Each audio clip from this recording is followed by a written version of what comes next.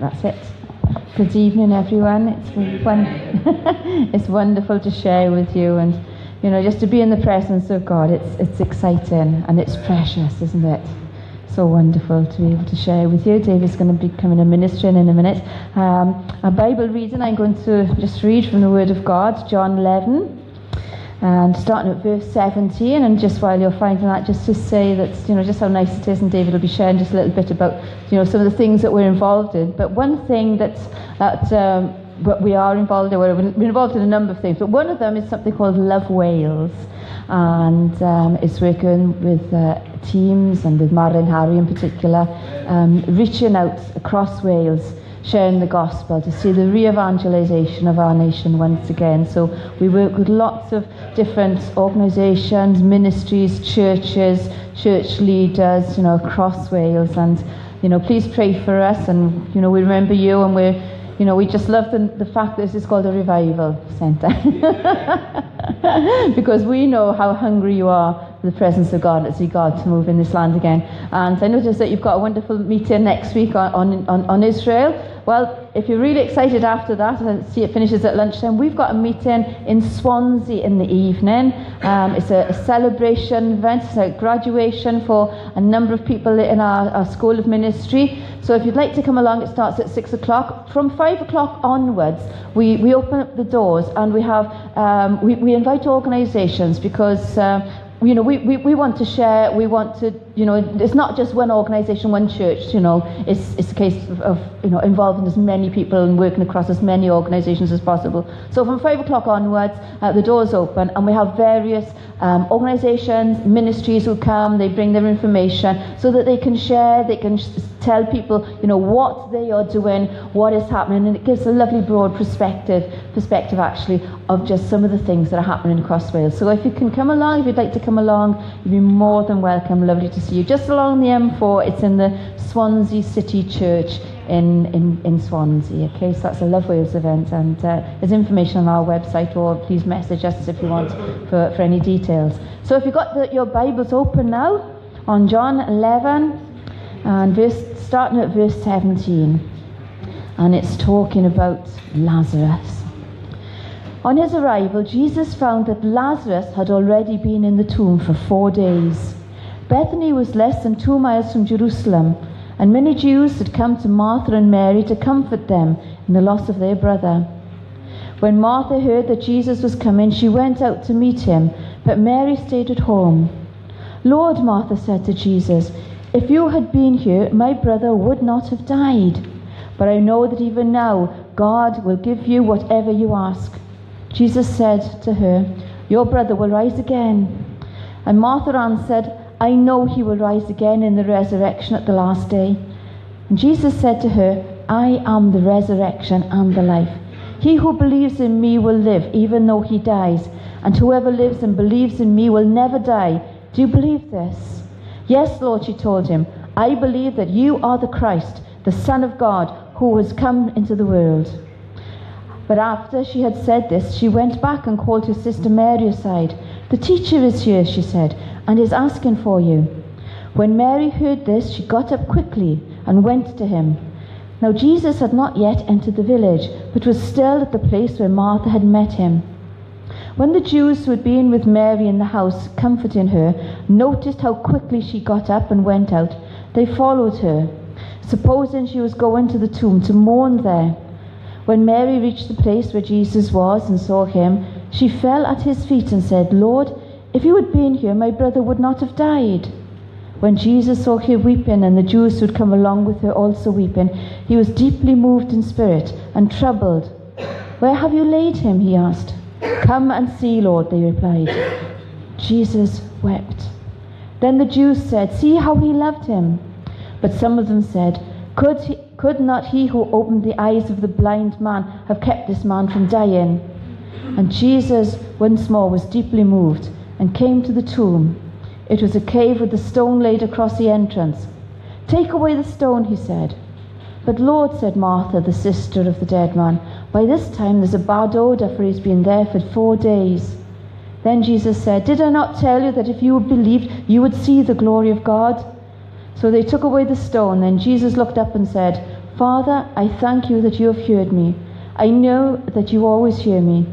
But I said this for the benefit of the people standing here, that they may believe that you sent me." When he had said this, Jesus called in a loud voice, "Lazarus, come out." The dead man came out, his hands and feet wrapped with strips of linen and a cloth around his face. And Jesus said to them, "Take off the grave clothes and let him go." Amen. Thank you, Janet. Just to check. Am I on? Am I on? Okay. Am I on now? Yes. I am. No. I'm not on? I love these. Thanks. Okay, so I press the button, it's not moved or what? I'm sorry about this, folks. You must get so frustrated when we just come up with the other time. It's the same thing, no, you don't. You must. Alright. Yo. You have to, yeah. There we are. Hear me now? Yeah. Wonderful. Thank you so much. It is wonderful to be with you tonight, and I know you're a church who really loves the presence of God, and you love to pray. I know I'm learning more and more as we take students down at the Bible College through 12 weeks of sometimes what is just wonderful transformation experience in their lives. There are often like 4 phases that happen in a gathering or in a time, a season when people are seeking God. First of all, there is information that's imparted, and that almost happens every time you hear somebody speak. There's an information connection taking place. Information is good, but you know that revelation is better than information. Or revelation can come out of information, but information will inform you, but revelation will just touch something in your spirit that you say, wow, now I really see, I understand. It's like not just knowledge. You're starting to have encounter. But then after revelation, when revelation goes forth, don't stop at revelation. That's a mistake sometimes we can make. Say, wow, God, that was amazing. Because there's something more God wants to do. There's always more God wants to give you. After revelation, it can come impartation.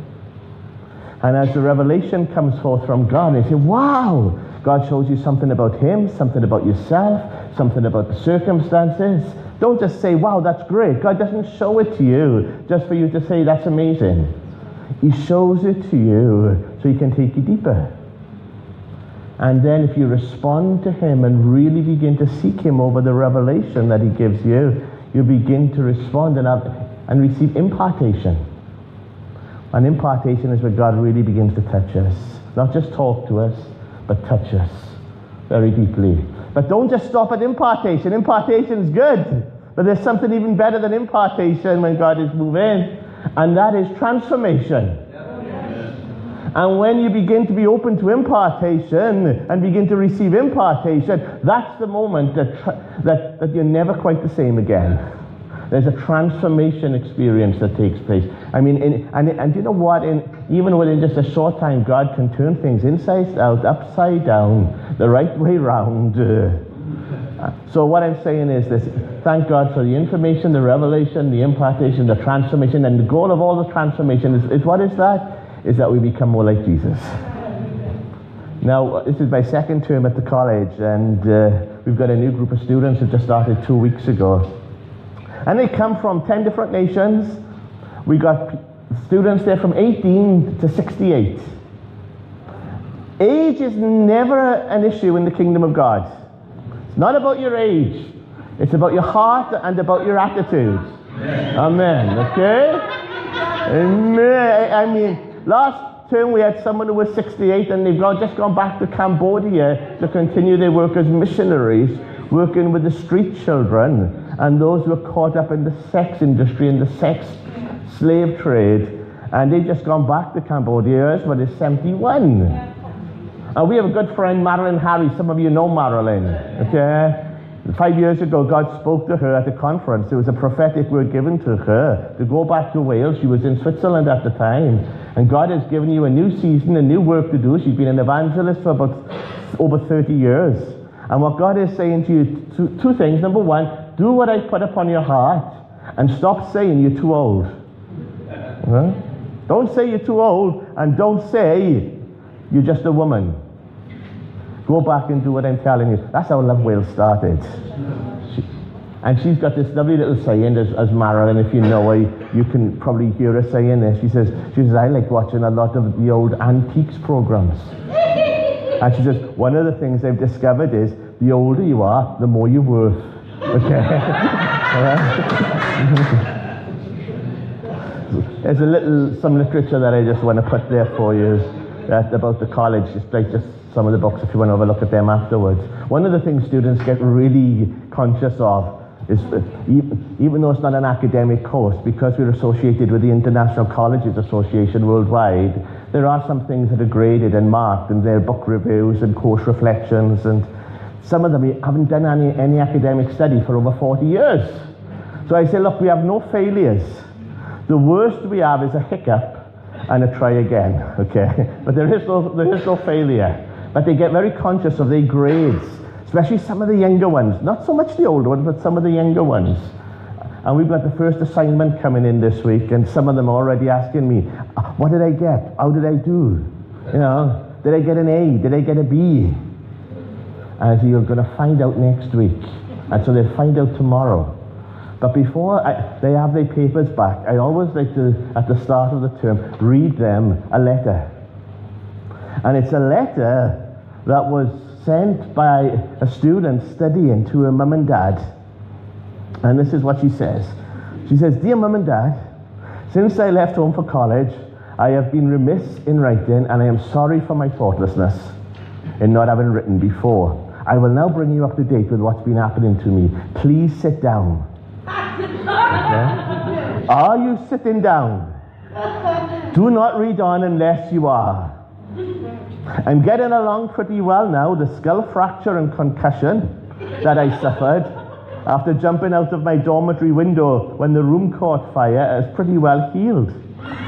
I only get those bad headaches about once a day now. Fortunately, the fire and my jump was witnessed by an attendant at the petrol station. He ran over, took me to hospital, began to visit me there. When I got out of hospital, I had nowhere to live because my flat was burnt out, so he asked me to go and share his basement apartment. And he's, well, sort of small but cute. He's a very fine boy. We fell deeply in love, and don't get upset, we got married 6 weeks ago.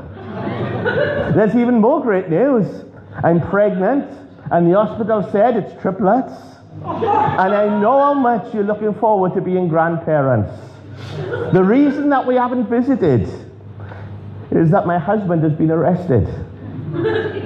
He's been sent to jail for something that they said was fraud, but I know that when he gets out, you will welcome him into our family with open arms.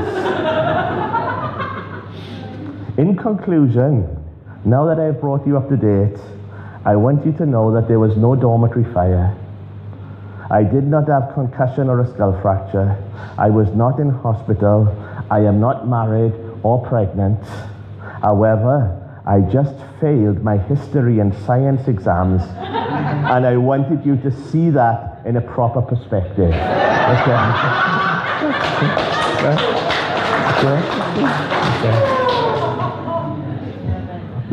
You know, getting the most out of life and living life to the full is learning to see with the right perspective.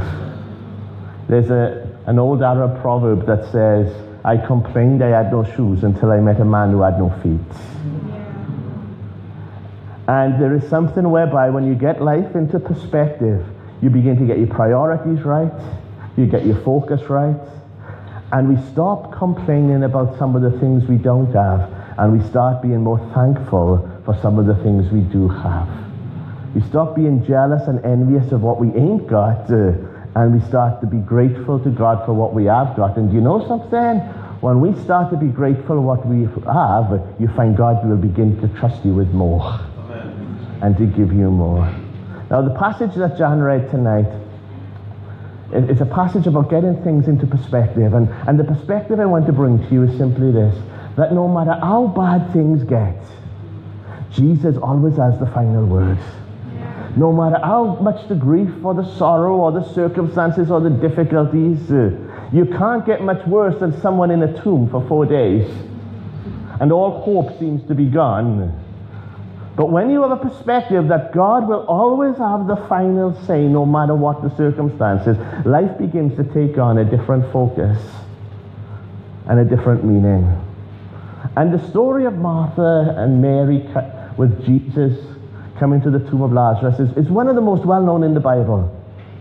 It's a really famous incident, and it's incredibly dramatic and dynamic. And when you realize just how powerful it is about someone who's been dead 4 days being called back to life, one of the questions that I ask of it is this, and I have an inquiry in mind in these ways. Why is it only mentioned in John's Gospel? And this is the final Gospel. It was written last of all. And this is about 40 to 50 years later. I mean, if this is such an amazing event, why haven't we read about it before? Why didn't Mark or Matthew or Luke tell us about it? And some, people will look at it and they try to argue and say, oh, well, it's only a parable because it didn't really happen. And now John, at the end of his life, is just painting a beautiful story about something that would have been lovely if it took place. Or it may be something that's descriptive of what will happen in the end, at the end of the age, when God will raise everyone back to life. But it's really just a nice story, but it wasn't something that really took place. Because they say, if it did, why didn't anybody mention it before? And then you step back from that and you begin to realize something incredibly significant. Because John, at the end of his gospel, tells us something absolutely amazing. He said, now if everything that Jesus did was recorded, all the miracles that he did, the signs, the wonders, where he went, what he said, in just these 3.5 years, it must have been an incredible time. He said if everything was done and recorded, down and recorded, he said not all of the libraries of the world would be able to contain the books of the things that could be written about him.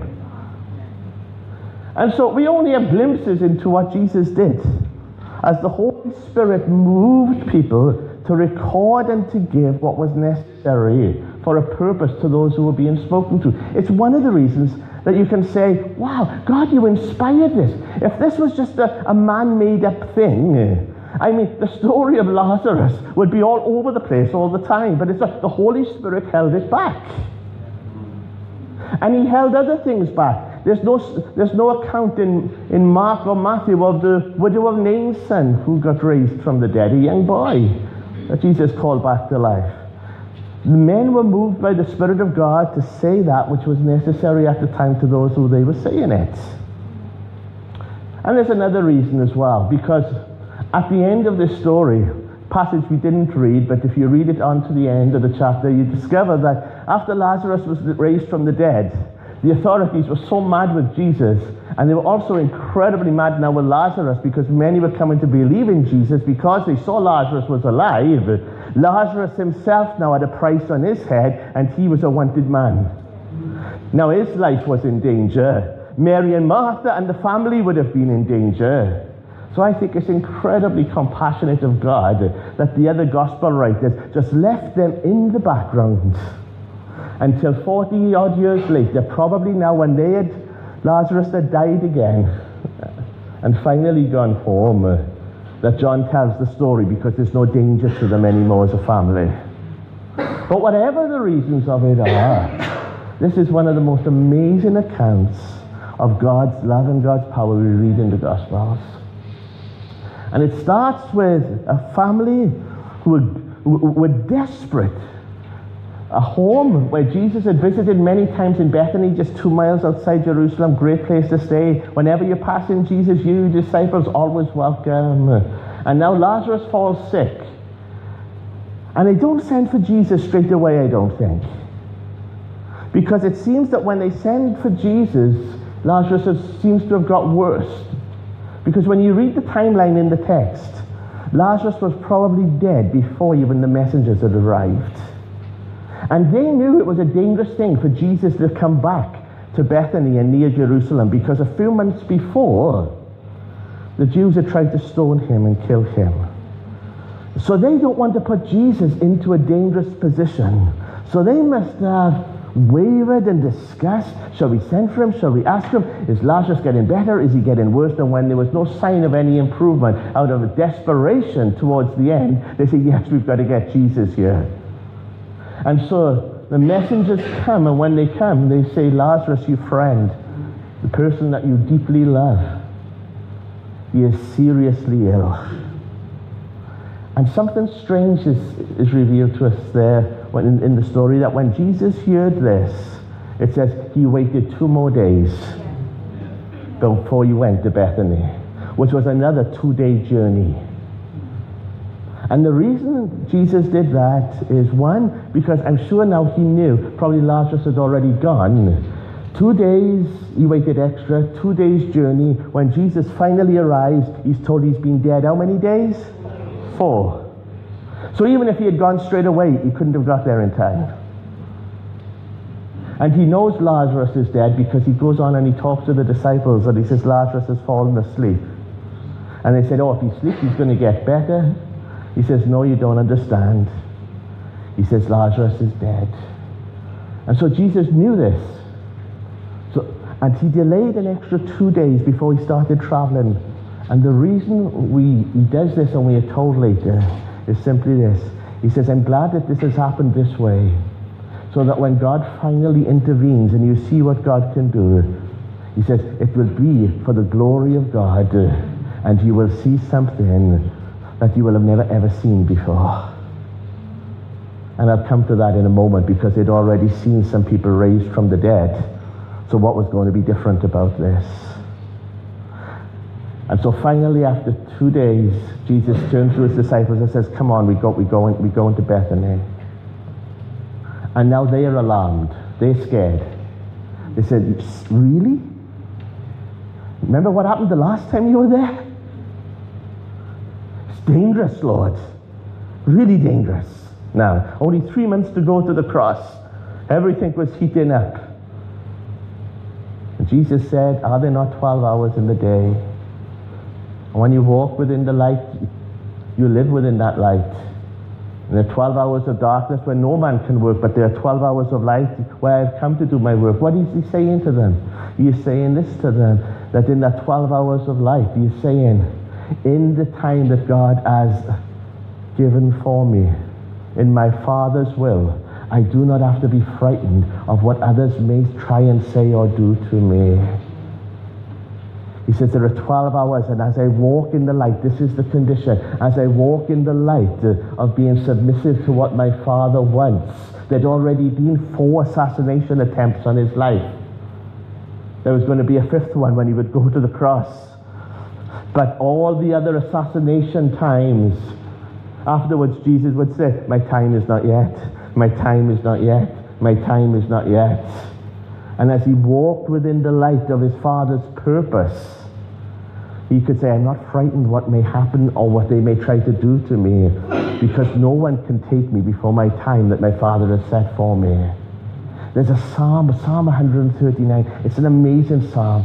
One of my favorite psalms it is, where David in that psalm, he talks about how God, he formed him even within his own mother's womb. But then he says something quite amazing. He says, and all my days that I was to live, every one of them were written down in your book before one of them came to be. Every one of my days were written in your book.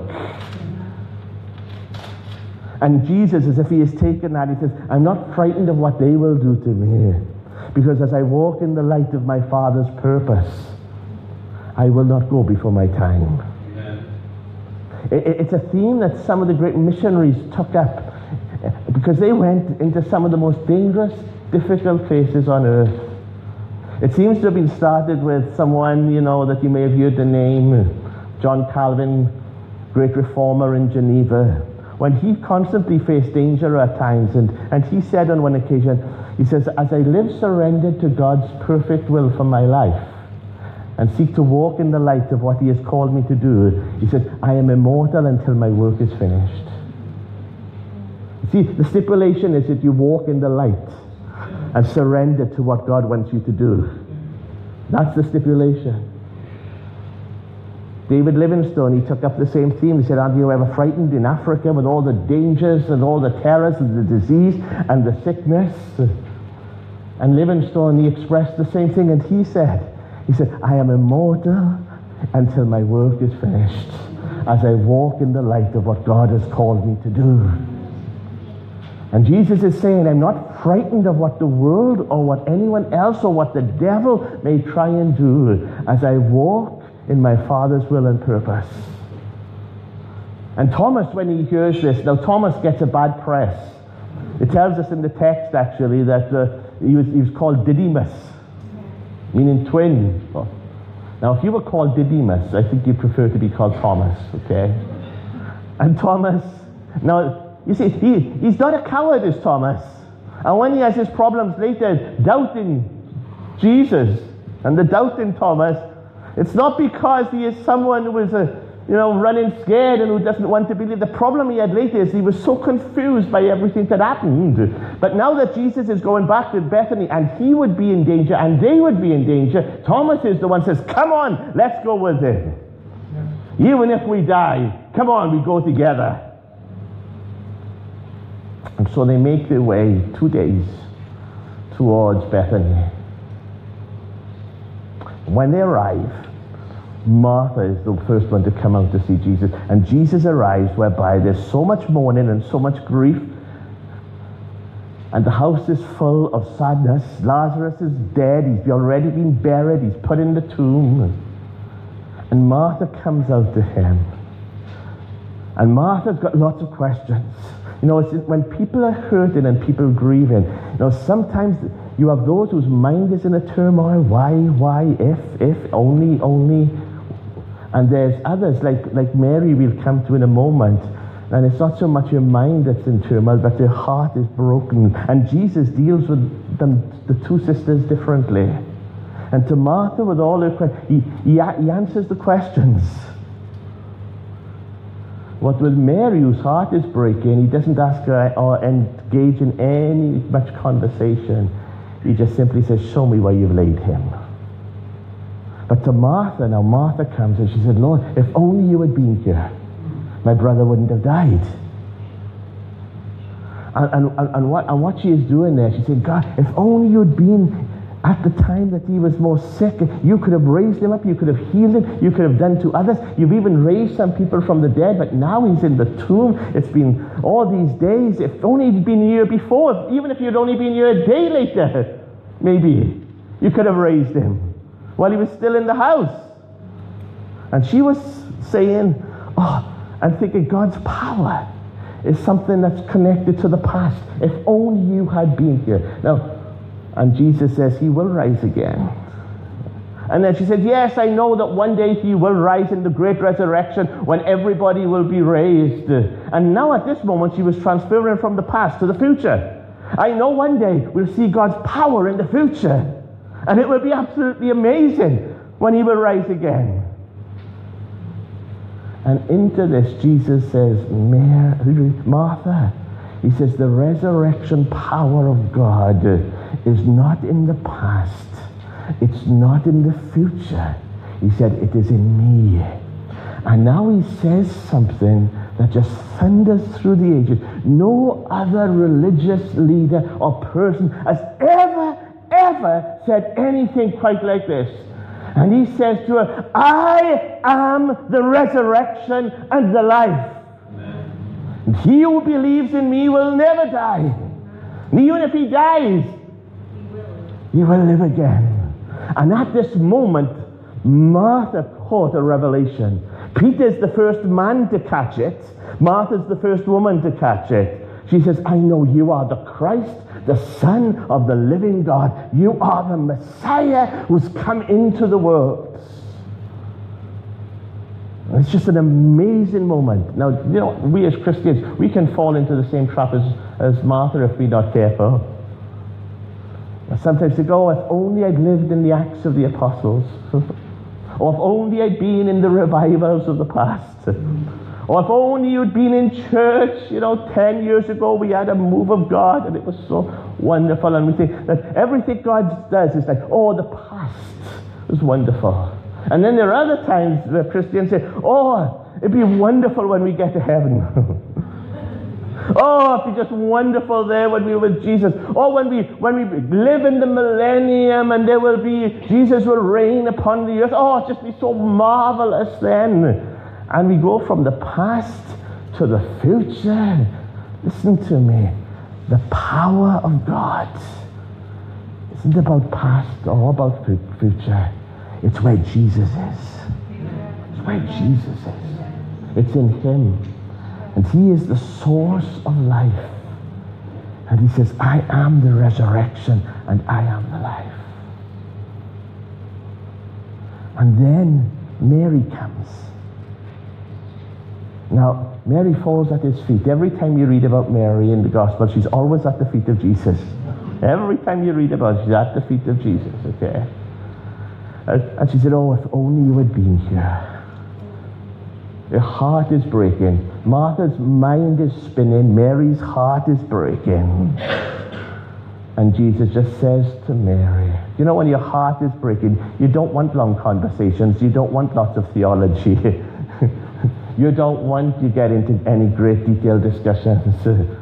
When your heart is breaking, you just want the presence of God. And if God was to answer your questions, even when your heart is breaking, you just ask another question, because it's an emotional pain that you're going through, and a logical answer will never satisfactorily answer an emotional needs. It has to be a revelation of something greater, which is the love of God. And so they bring him to the tomb of Lazarus. Communal tomb, probably built into the stone cliff or cave nearby. And Jesus comes. And now you're going to see why he waited 4 days before this moment was to happen. Because he was going to do something that no one had ever seen before. And as he comes to the place where Lazarus is laid, you see something of his emotion. And I'm going to say something that will perhaps shock you. Because the first emotion that the scripture tells us that Jesus showed was anger. It says he was deeply moved. The Greek word literally means he shuddered. Or even more literally, he snorted like a horse. When a horse rises up in anger or in fury. And it's the same word that's used when Jesus cast a demon out of a man who was possessed by an evil spirit. And he was angry at the demonic power that had taken hold of and ruined this man's life. And it says Jesus was deeply moved. He shuddered. He was angry. And the reason he was angry, surrounded by all this pain and suffering and sorrow, was simply this. It was never meant to be like this. God never intended 1 square foot of his good earth ever to be used as a cemetery. It was never meant to be like this. God never intended it like this. God never intended for any of the suffering or death or grief or tragedy that has come upon the earth. And when God looks down at these things and he sees what sin has done, and he sees what death has done, and he sees what the devil has done, he gets angry. He gets angry. And Jesus, as he stands before the tomb, he's angry at what death has done to this family. Now one day he will wipe away all tears, the Bible says. One day there'll be no more death, there'll be no more sorrow, there'll be no more sickness, there'll be no more tears. But now, in the midst of this moment, he exhibits that other very deep emotion. And we have the shortest verse in the Bible that you may well know. It simply says, Jesus wept. And he begins to sob. He wept. Not just a few tears, he wept as he stands before the tomb. Now, questions have been asked. Why did Jesus weep? Why do you think Jesus wept? And some answer the question, and they say, well, what's he weeping for? Well, some say he's weeping in sympathy for Mary and for Martha and the family. Others saying, well, maybe that is the case, but they think he's weeping more in sympathy for himself. In a few months' time, This is going to be his situation, his state. He knows what is to come. He knows what is before him with the cross. But let me suggest another alternative to you. Maybe he's simply weeping for Lazarus. Maybe someone said he is weeping because he knows in a few moments he's going to bring him back. And he's going to take him from where he is.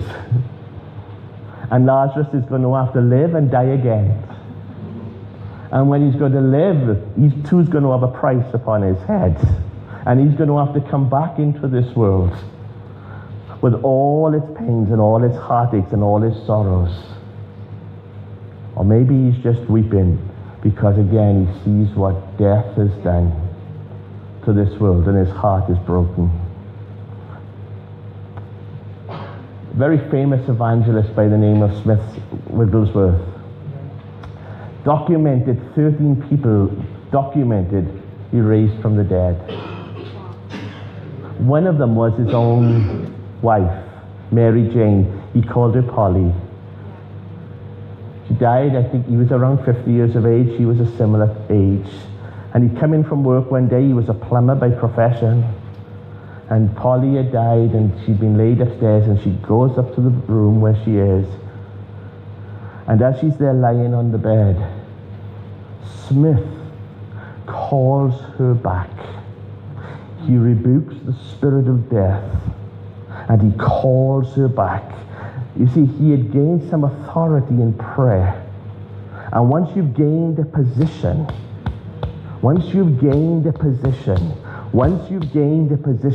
you can do it again and again and again and again. And he calls her back.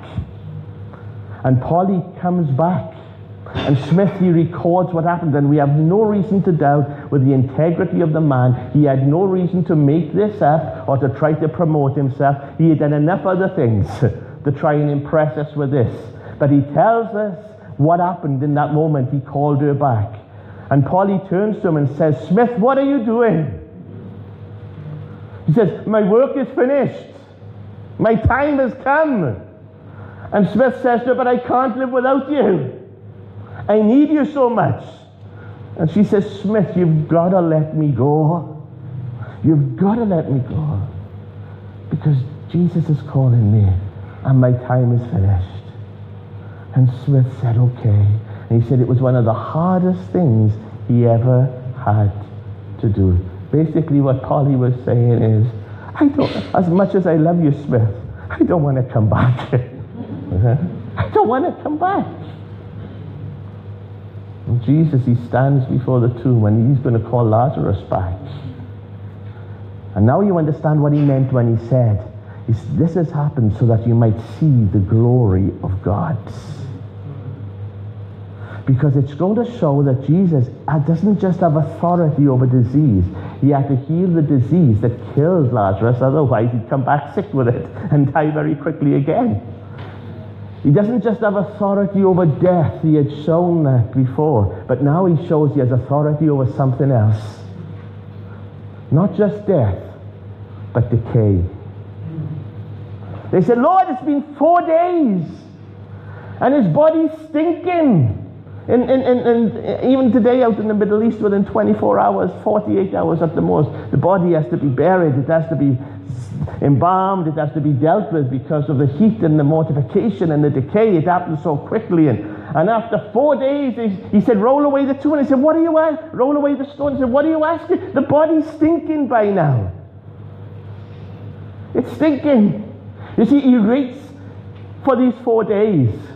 There was a tradition that some of the Jews believed, and it became very popular in later writings. It says that the soul would try to sometimes return to the body for up to 3 days. But up to the 4th day, it gave up because the soul would see that the body had started to decay. And now, after 4 days, Jesus is going to show that he doesn't just have authority over sickness and over death. He has authority over decay as well. Nobody ever seen this before. No one had ever seen this. You know, whenever I take a funeral service or service in a crematorium, and I must have said these words so many times over the last 35 years. I remember saying them over the graveside of my own father, and he put the body into the grave, and there it goes into the ground, and it's covered, going to be covered over in a few moments, and just left there. And you throw in the earth, it's dust to dust, ashes to ashes, dust to dust, knowing that's what's going to happen. It's going to take time, but that's what's going to happen to the body. Or in the crematorium, we say, therefore we commit this body to the elements. And it's going to come out in just ashes.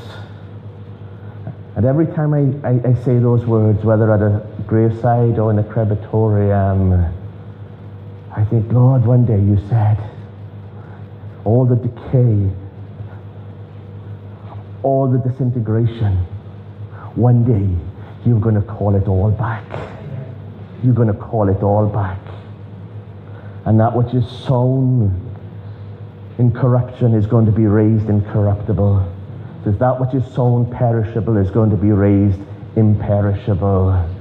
And then we will say, death, where is thy sting? Grave, where is thy victory? When death has finally been swallowed up, it says, in victory. That is the moment when at the end of it, Jesus is going to call it all the decay, all the decomposition, all the disintegration, and Jesus is going to call it back. And now we have a glimpse of this, because for the first time ever, after 4 days, someone we see has authority not just over death, but over the decay of death itself. And Jesus shouts out in a loud voice, and he says, Lazarus! Communal tombs in those days. Many bodies in one tomb, perhaps. Somebody said if he didn't shout Lazarus, maybe they would have all come. Okay? He says, Lazarus, come forth. They've removed the stone. He said, remove the stone. And now you see this figure coming out. And people can hardly believe their eyes. It must be such a breathtaking moment. And he comes out and he's shuffling, maybe hopping, jumping, struggling. He's been wrapped up with grave clothes. He's been embalmed with some spices. His head is covered with kind of an handkerchief over him. And he comes out shuffling. And everybody is just looking at absolutely overwhelmed and amazed. And then Jesus says something quite beautiful, but quite profound. He says, take off the grave clothes. Take off the grave clothes and let him go home. Take off the grave clothes. And the word I want to just finish bringing to you tonight, and all the rest of the story is just to this moment. It is one thing to have experienced and heard the voice of God calling you forth from the tomb. And many, maybe all of us here tonight, have heard that in our own spiritual experience. When we turn from death to life, we call it being born again. But you know, even in that moment when we get born again, many of us can still be so wrapped up with so many grave clothes. Everything in this world, everything in this universe is dying. All around us, death and decay we see. Everything in the universe is running down.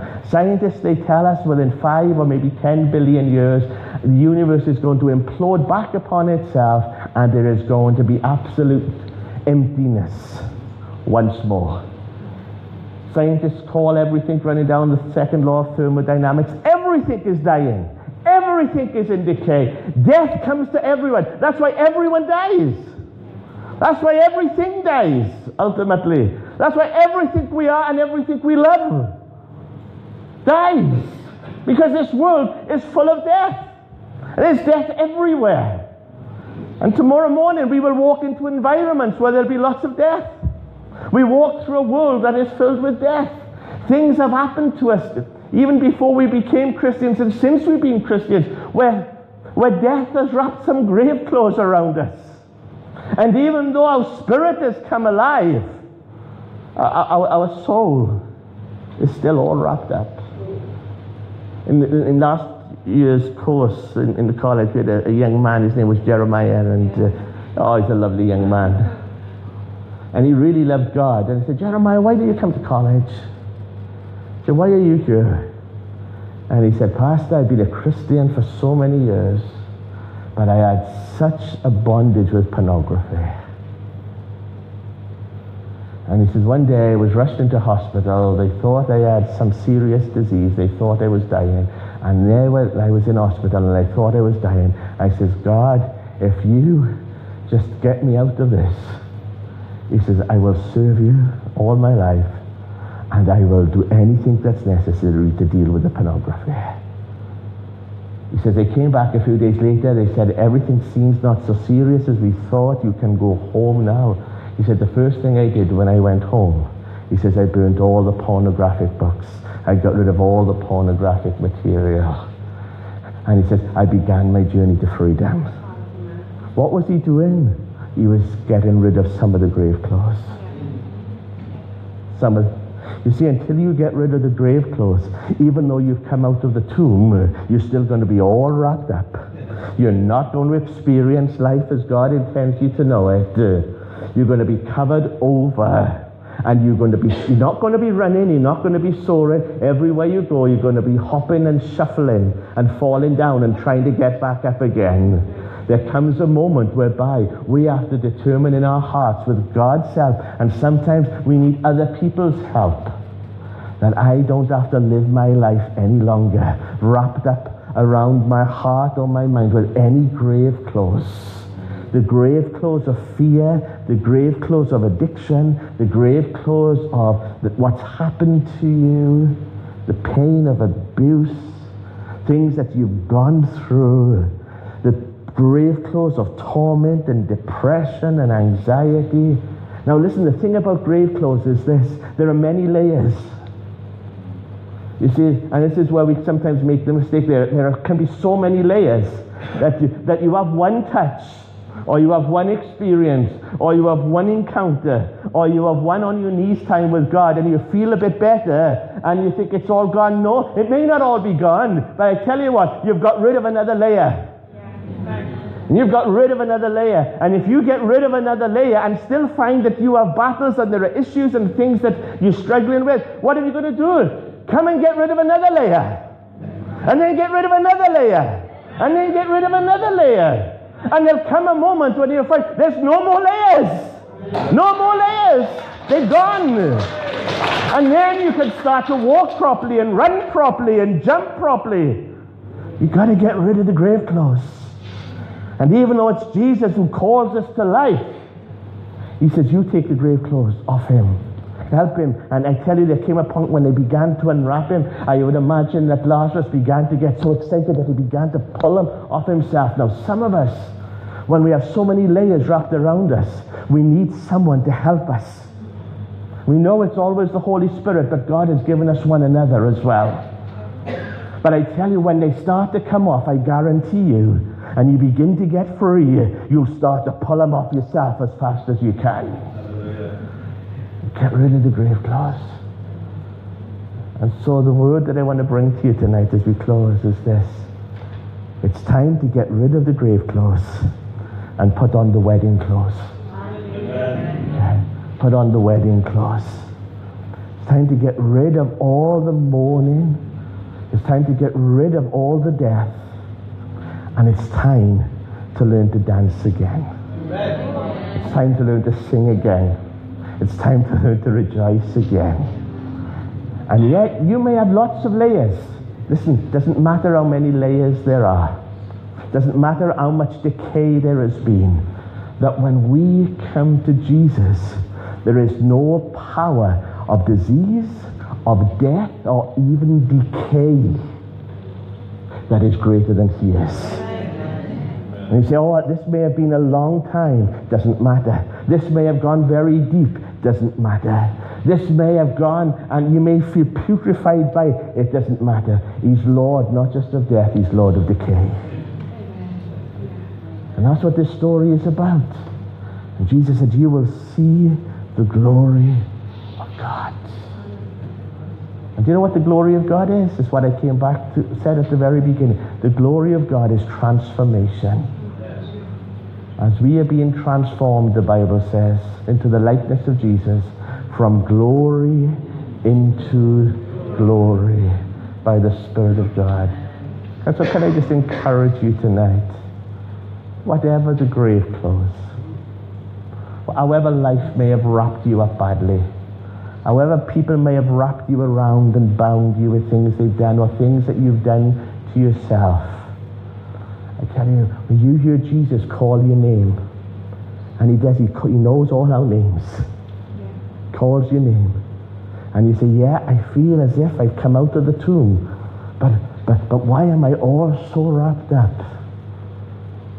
Just ask him to help you tonight.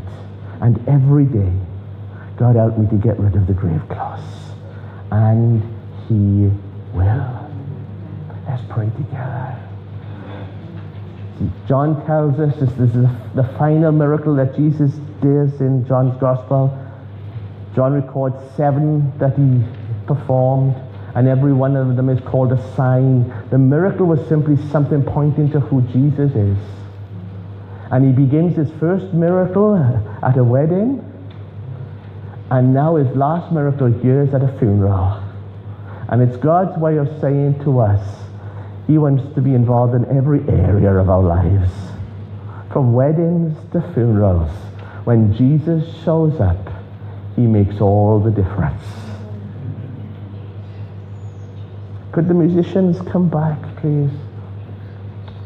We just want to take a few moments.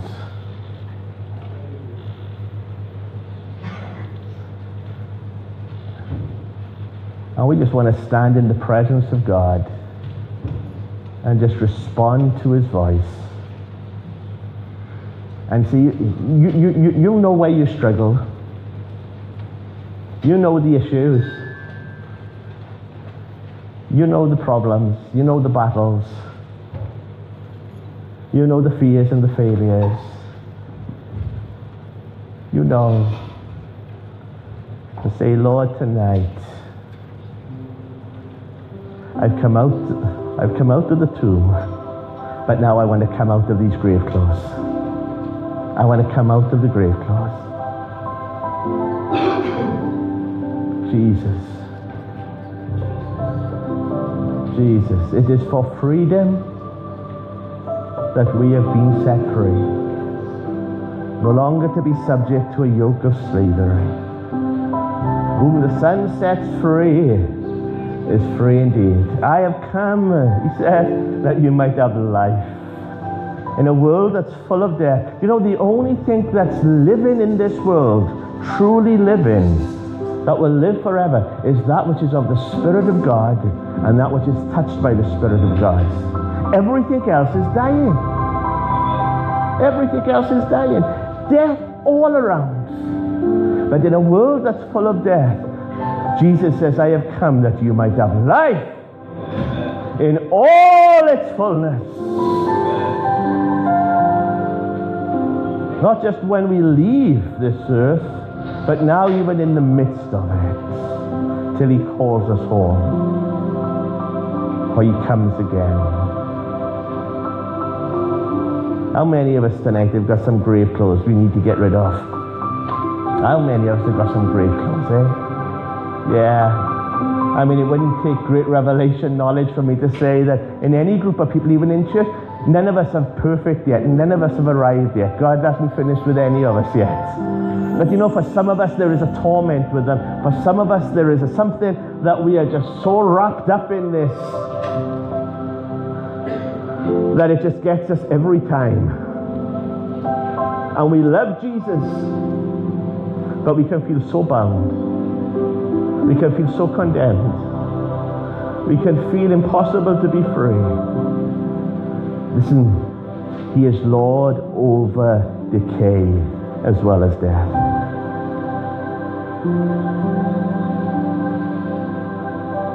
You know, one of the ways, this is why it's so beautiful, you know, when we come together in church and as we worship in His presence, even just worshiping in His presence as we respond to Him, the Holy Spirit comes and begins to unwrap some of the grave clothes. It does. It happens in a worship time. It happens when we're on our knees in our prayer time. It happens when somebody comes around us and prays for us. It happens when we come before God and we are broken and I mean, there's so many ways in which God does this. And so what's important isn't the way. What's important is we get rid of all those rags. We get rid of all that stuff. And we just learn to get rid of the grave clothes and put on the wedding clothes. Put on the wedding clothes. Garments of righteousness. Robes of righteousness. Thank you, Jesus. I love you, Lord. There are no addictions, there are no bondages that are stronger than Jesus, however long we've had them. Some of us have grave clothes of losing our temper. We have a real problem with anger. Get rid of the grave clothes. Some of us, the grave clothes of unforgiveness have wrapped so tight around our hearts. The Holy Spirit will help you to get rid of the grave clothes. Just get rid of those things. The Bible says we have to put off the old and put on the new.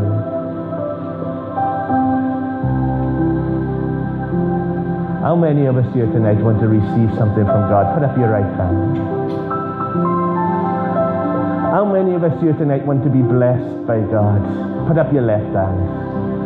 Now, how many of us here tonight that when we receive from God and we are blessed by God, will go out this week to seek to be a blessing to others, that freely received we may freely give? And if that is you, stand to your feet. We are here not just to receive tonight, we are here to be blessed, to be a blessing. Just lift up your hands. Lord, tonight I speak freedom. And I say to the Johns and to the Peters and the Marys, to the Michaels, the Pauls, the James, and they hear you, Lord, say, come forth. And we say, Lord, we've come forth. But oh, we've got this stuff around us, Lord, around our hearts, our minds, even our bodies, we feel it. But Lord, we give it to you tonight. We forgive. How do you get rid of those grave clothes of unforgiveness? You forgive. You simply say, Lord, I send this away. That's what forgiveness means. I send it away. Lord, I put these people, I put what has happened into your hands. I send it away. Lord, what's been done to me, the pain of abuse, Lord, I send it away. I put it into your hands. Lord, the fear that I live under, the guilt and condemnation, I send it away tonight, Lord. Lord, I declare here tonight the power, this incredible power in the blood of Jesus, through the cross, through the power of the Holy Spirit. Come, Lord. Hallelujah. Come, Lord. I receive freedom tonight. I want to take off grave clothes and I'm going to put on wedding clothes. Hallelujah. Thank you, Lord. Come on. Just love you, Lord. We love you, Jesus. Some of us just feel this word. Let me give this one more. The grave clothes of grief. Oh, the grave clothes. I don't just mean just mourning. There is a time to grieve. But for some of us, it has not let us go. It has not let us go. And there is a season to grieve. But the Bible says even though tears may come in the night, there will be joy in the morning. And I just want to just speak joy over your life. It's time now for the joy to come. It's time now for the joy to come. Some of you, you've grieved enough over what you've been like and what you've done, and God says He hears you and He loves you. It's time now to receive the joy. To receive the joy. Thank you, Lord. And we love you, Lord. Hallelujah. So let's just take a few moments. Let's just begin to thank the Lord for what He's just been doing in our lives, who He is. And now this is what I say, and this is how I sing. Lord, I want to be more like you. I want to be more like Jesus. I want to be more like Jesus. I want to be free. I want to be full of you. Lord, I want to be able to walk in a world full of death and be full of life. I want to walk in a world, Lord, where it's full of mourning and decay, and I want to be full of joy and full of your strength. Lord, in a world that's full of addiction and full of bondage, I'm going to be free. I'm going to be whole. Lord, in a world that's full of fear and despair, Lord, I'm going to be full of hope. I'm going to be full, Lord, of confidence and expectation. Because in you I can be free. Hallelujah. So just as we worship Him, grave clothes are falling off. Hallelujah.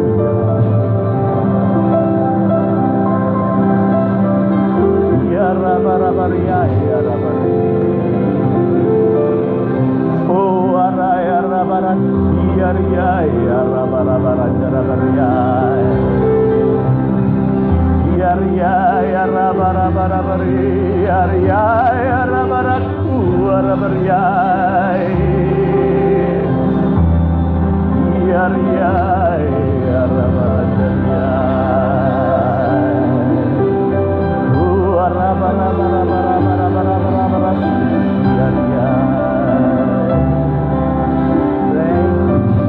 Oh, we love you, Lord. Oh, we love you, Lord. Hallelujah. And I just want to say over you that some of us, you need to be free to be me. That's free to be you.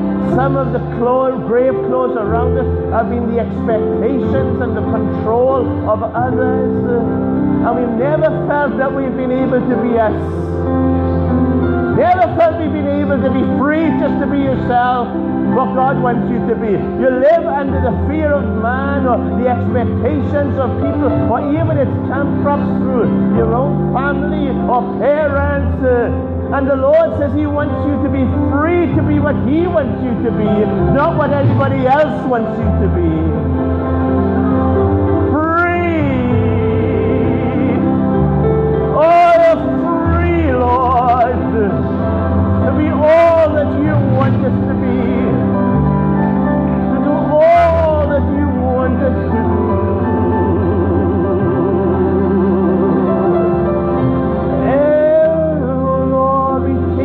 Some layers tonight. Hallelujah. Hallelujah. Hallelujah. Hallelujah, Lord. I'm going to be free. I'm going to live free. I'm going to walk free. I'm going to dance free. I'm going to praise free. I am going to be free in Jesus' name. And even though many layers may need to come off, I declare that they're all going to come off. They're all going to come off. They're all going to come off, Lord. And I declare I'm going to be free. Hallelujah. Hallelujah.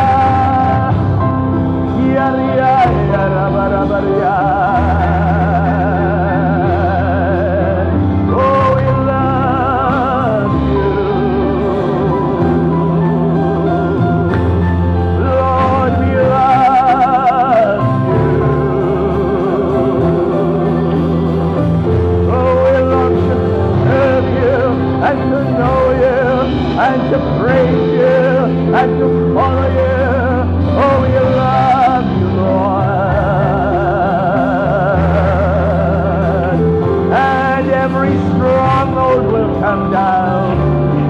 Every addiction will be broken. Every bondage has to yield. Lord, we love you. Oh, we love you, Jesus. Oh, yes, Lord.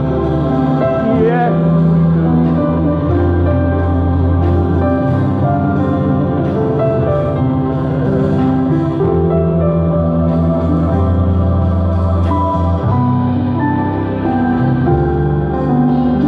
Thank you, Lord.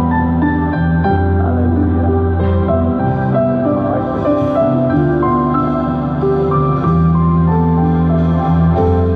You know, I would just love to pray with all of you, but I'm aware of time restriction. So what I want to do is I want to just sing just a song together, just to worship the Lord, and then I'm going to just close in prayer. And if you want to come and talk, be prayed with afterwards, we're here for you. But you know, some of our greatest freedoms come as we just focused upon Jesus. And we behold him, and transformation begins to take place. Now tonight you've had some information. Some of you have received revelation. You began to receive some impartation and some now transformation. So let's just come and just close as we just worship him together. And I wonder if you could just lead us in a worship song. That would be great. Thank you. Just love you, Lord.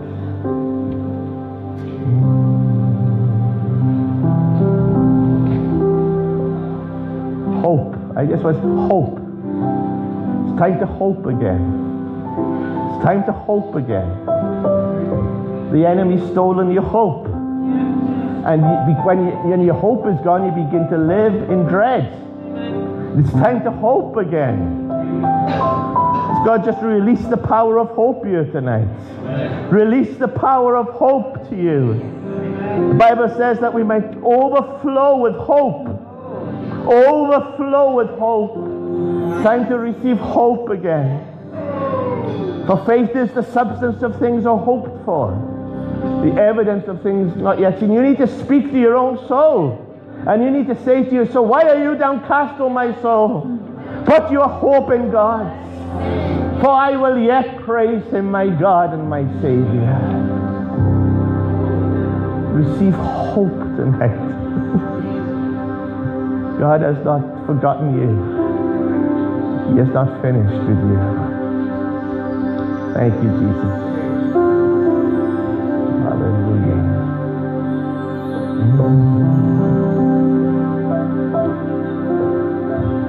Thank you, Lord. Let's worship him together, shall we, as we close.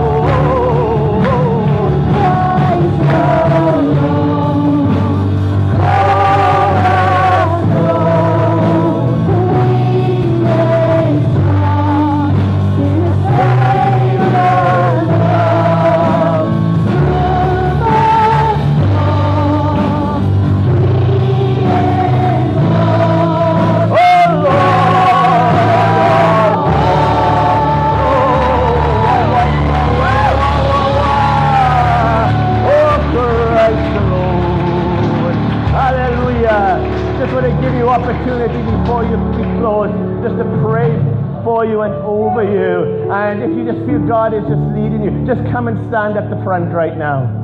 Come and stand at the front. Come and stand. I wasn't going to do this, but if you God's leading, just come and stand at the front. And we're just going to just declare and shout freedom in this place. Freedom.